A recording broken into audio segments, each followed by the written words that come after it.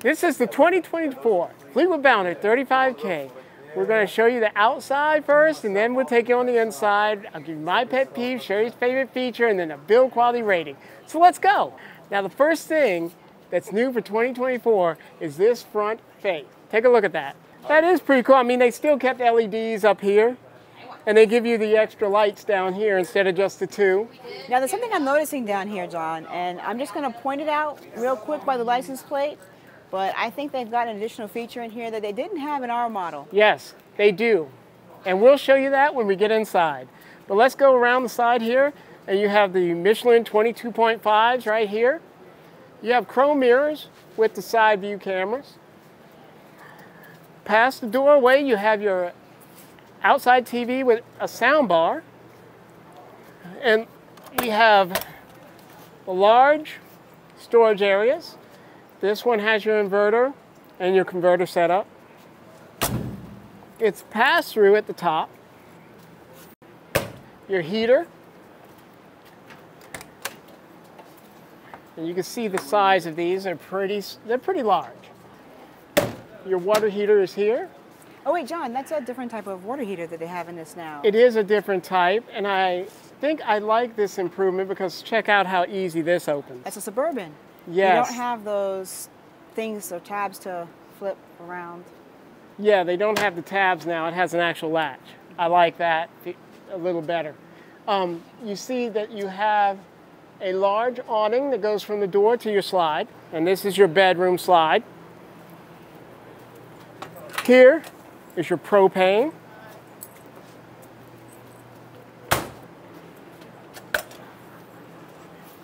Rear storage and your hydraulic fluid.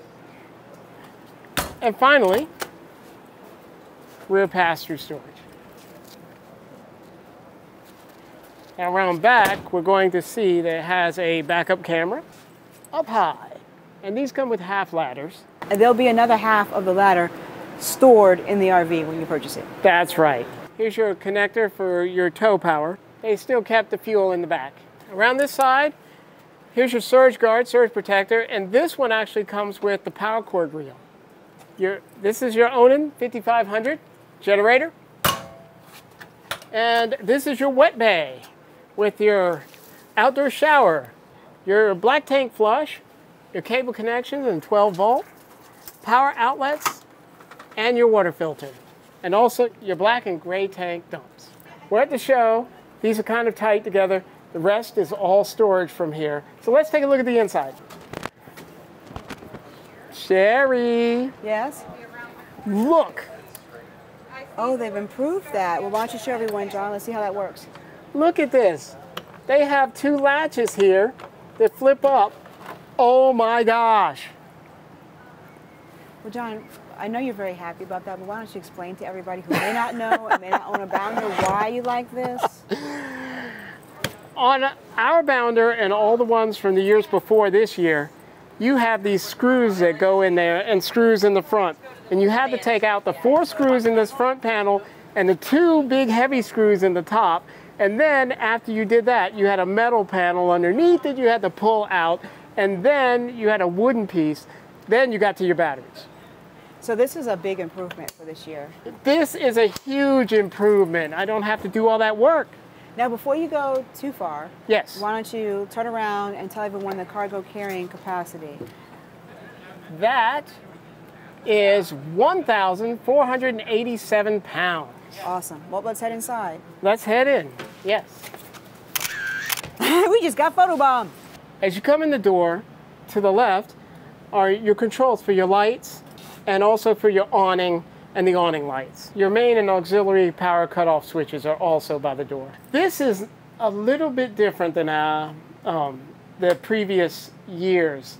I like what they've done to this to upgrade it because I didn't like last year's dashboard very much. They have a deeper hole here for putting your phone, and it has a wireless charger. The backup cameras, the rear view cameras over here, and they moved this from the center over to where the driver can actually reach it and see it.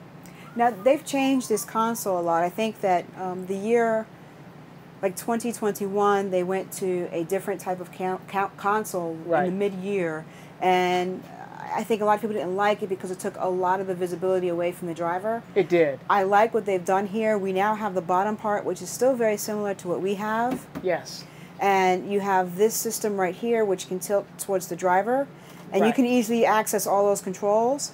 And you have your storage box right there. Yeah. Yep. Little glove compartment. Okay, John, why don't you keep on going?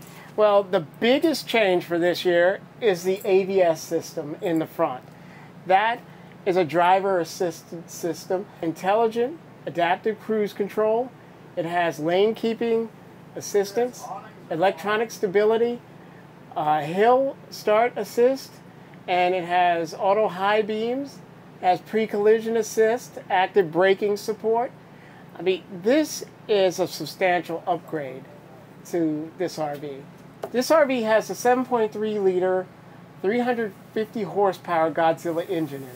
It's on the F53 chassis. To my left on the armrest is the electronic leveling system. Here you have adjustments for your mirrors, and across the dash you have all your controls for your front shades, your auxiliary start, and your lights, your utility lights, generator, fog lights, and your radio when you're in park.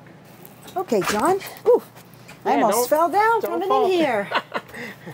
So this has a table that comes out like this so that you can work while you're on the road. And over here I have a cup holder, and I also have access to a fan. What I don't see is a map light, and maybe they just don't have it in this one because there is a button here, so it's probably an option. Ah. For the most part, though, the seat is very, very comfortable. I really like it a lot. All right, let's move on into the living area. Oh, you took it down already, huh? Yeah, they changed it. Oh, it's getting good here. Oh boy. Let's see how good that is. Maybe we should wait till Saturday to see what happens. Good here. No, you don't want to do that. That's what you say now. Behind me, over the driver's area, is this television. You have storage areas left and right. Also, up front, behind these cabinet doors, your TV controller and your Wi-Fi Ranger for your internet. On the other side, over the driver, it's just extra storage. Above my head is the Euroloft drop-down bunk. The controls are up here. Also, your controls for your Magnum inverter. And you have a control for your room slide out here. Now, as we move back, next to me is your pantry. Moving on into the living kitchen area, the dining area. Here is your dinette. And this is pretty comfortable. I like these seats. And this drops down to make a bunk as well. Across from that, we have this double sink with this dark fixtures, storage space, little sponge drawer, and more deep storage space under the sink. And these three drawers right here with a large one at the bottom. And we have a 3-burner Dometic stove. Above that, convection microwave, large cabinet,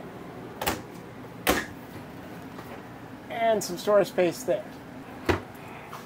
Below the stove, 2 large drawers. Residential sized refrigerator.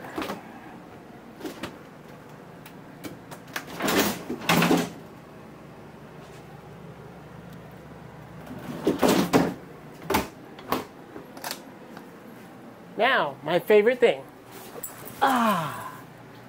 This comfortable? is very nice. Yes, check that out. I don't know what you'll put in there, but it's very deep. And these are power. You may continue with the tour without me. Okie dokie. All right. Opposite the recliners, we have your TV with sound bar.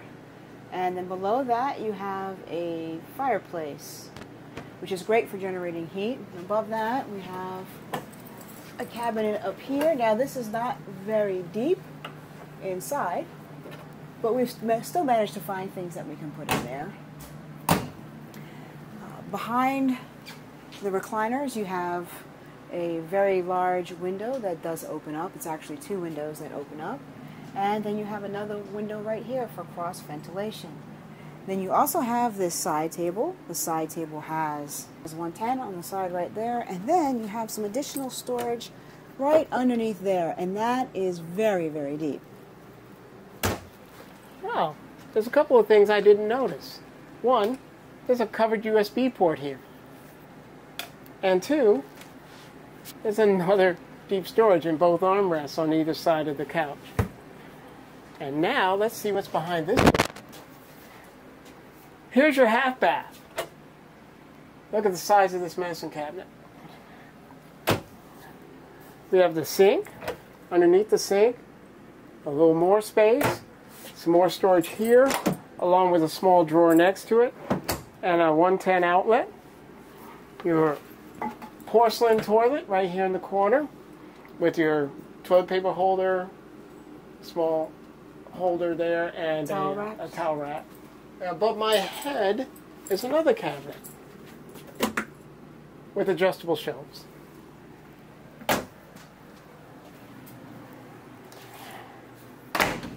And into the bedroom. This is a king-size bed, has lights above it and speakers. These storage cabinets are pretty deep. The center one lights up, and it's for your CPAP. Has an opening right here for your hose. You have these large windows on either side, which do open. And then you also have an end table with USB and 110 outlets. Next to you, you may need to come past me here to see this, the wardrobe. That is very, very large. It is very large, yes. Below that is where your breakers are and a couple of storage drawers. This 6-drawer space right here underneath your emergency escape window. And of course, the not-so-secret storage. And back here, you also have your Aluminaplex system for diagnosing any type of electrical type problems you might have. Yes. Let's see what's here. So in this one, this is just a big open space, but we have a 2021 bounder, and ours is fitted for a Splendid washer-dryer combo. And above that, more deep storage. You know what it's time for, Sherry? What is it time for, John? Need to take a shower. All right. This is a roomy shower. And it's pretty tall. I'm 5'6". So, and I like this because it's adjustable. It goes up and down. The only strange thing in this unit is that the fixtures seem to be black or dark brown, and in here they're chrome. So a little bit of a mismatch, huh? A little bit. And then out here, have this large cabinet with adjustable shelf and 4 large drawers here. A very large medicine cabinet. A nice sink with lots of counter space there, and storage underneath the sink. Porcelain toilet. And now it's time for the pet peeve, favorite feature, and build quality rating. My pet peeve, I mean, I'm still not a big fan of the dashboard. I still like the older one better, but I mean, this is where we are, so I can't do much about that.